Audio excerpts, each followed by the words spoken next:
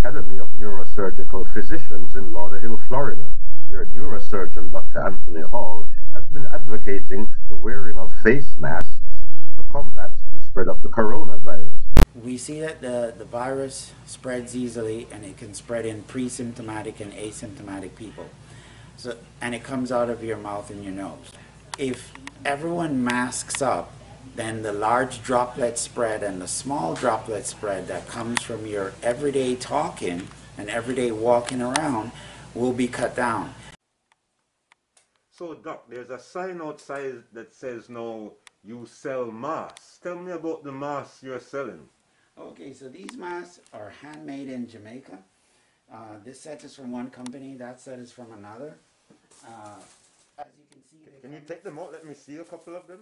They come in multiple styles, patterns, reversible, okay, washable.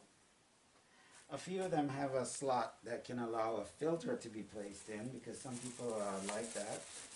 And we have some children's, because what's happening is that a lot of times people are forgetting that the kids with really small faces need protection too. Right, need a smaller mask. So these are children's sizes, and they're at the same way reversible and washable.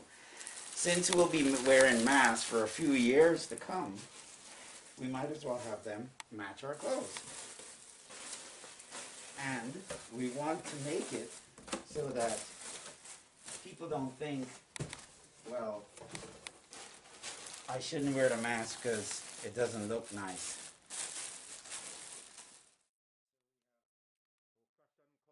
Fashion conscious, culturally conscious, masks for every style and size. Yes. Of course, since they are from Jamaica, we have in Jamaican colors as well, also reversible. And they come in different ways, like over the ear loop, string tie, and like what I'm wearing, which is like top and bottom. Because different people like different styles of the mask and how to wear them in different ways. Beautiful. So as you can see, there are well over 100 designs. And we're selling them at an affordable price because we want people to wear them. $8 for adults, $7 for children. This is also a GreenMedizin office. So apart from your neurological surgery and apart from the medical assistance you're giving to other doctors, you also have CBD products here. Could you just briefly tell us what's going on here CBD wise? Well, I prefer to call it low THC because CBD is not the only cannabinoid we really talk about. We talk about CBG as well, CBN, CBC, but the primary one is of course CBD or cannabidiol. So it can be used in multiple ways. We have topicals, we have oils and tinctures, vaporizers, drinks, vitamins, and we have flour as well. So here we have CBG in a flour format, which would be sold in a bag, where you can use it as a tea bag and drop it in your tea, or you can open the tea bag and use that flour as a tea as well. You have to still also drink the tea because it is fat soluble, and this allows a great control of CBG, CBN, and less than 0.1% of THC.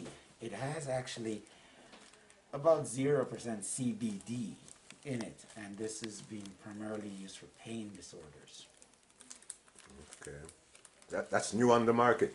Yeah, this is relatively new in the market, developing across the world at this time, and you know, we can register you for your medical cannabis card in Florida, but you might find that you may not even need your medical cannabis card to buy THC if you can get CBG for your pain.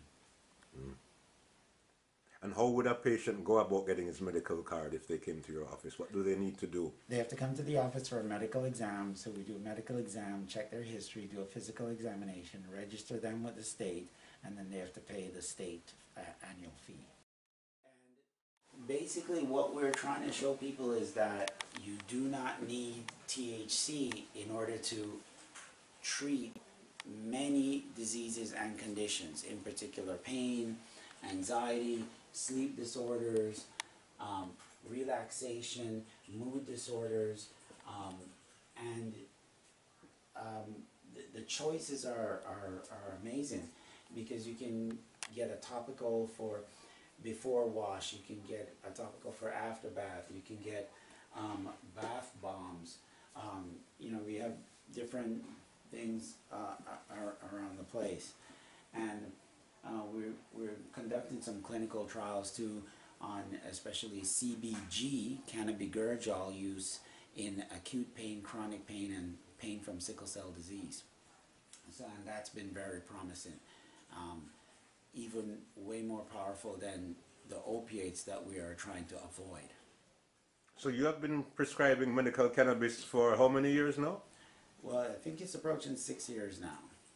And how has the success rate or the efficacy been of the treatment, in your opinion? I would say greater than 96%. Ooh. Very few patients who it's not worked on or not worked well, and some people do have some side effects, but for about 96% of patients, they can find some sort of balance or some kind of products that they can use, whether it be daytime, nighttime, or just, you know, to assist them with their other medications. And give us an idea of the kind of illnesses that you have treated with this kind of therapy. With the medical cannabis or the low THC? With both. Well, with the low THC, it's primarily pain, anxiety, mood disorders, inflammation, disc herniations, radiculopathy. Those are the most common ones in the low THC.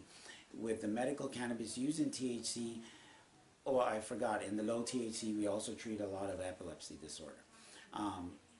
In the regular medical cannabis, we were treating a lot of multiple sclerosis, pain, we're treating brain tumors, and movement disorders, post-traumatic stress disorder, and we're seeing a lot. There are also a lot of gastrointestinal disorders we treat, like Crohn's disease and ulcerative colitis. We see quite a few of those patients as well. And you're also working with this project in Jamaica also, right? Yes. So we don't have as much choice of products in Jamaica as we have here, particularly on the low THC side, because in Jamaica we tend to have a lot more THC including or THC inclusive products, but there it's also tumors, seizure disorders, gastrointestinal diseases, some anxiety disorders, and chronic pain. And you have an office in Kingston and you're working with some doctors there. Could you tell us about your office and the staff there and the treatment provided? Yeah, well, as you know, I'm primarily in Florida. In Jamaica, primarily is Dr. Tara Lee Ramsey and Dr. Jordan. And both of them have been running the office there. They've been seeing patients, you know, working through the COVID pandemic as well, because we have reduced schedule right now. But they've been seeing patients there and working with the patients in Kingston. And where is the office and what's the name of it? It is called Pure Jamaica Medical, and it is at 1 Stanton Terrace, Suite 7, Kingston 6.